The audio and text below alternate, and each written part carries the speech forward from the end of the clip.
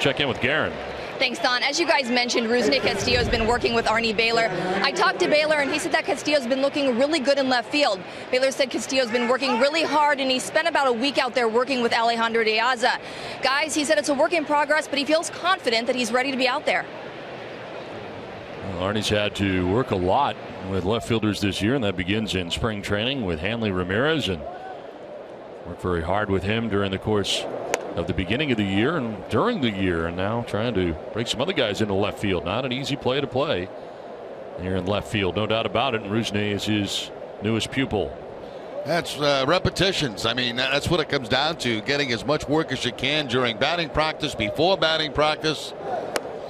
You're trying to hit as many different angles as you possibly can off that wall, and just hope that that the student receives the message in the proper way.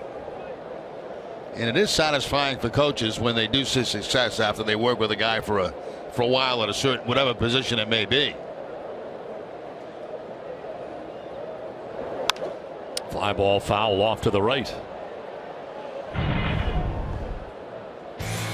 A little bit earlier today, working on that left field and all the caroms, where they come off and what direction. You got so many different things that can happen, Jerry. Just flush off the wall. You got the lower part of the wall. You got the area where the scores are that it kicks off strangely. I mean, there's any number of things that can happen. There's a pop up and foul ground. Shaw makes the catch right at the railing for the second out.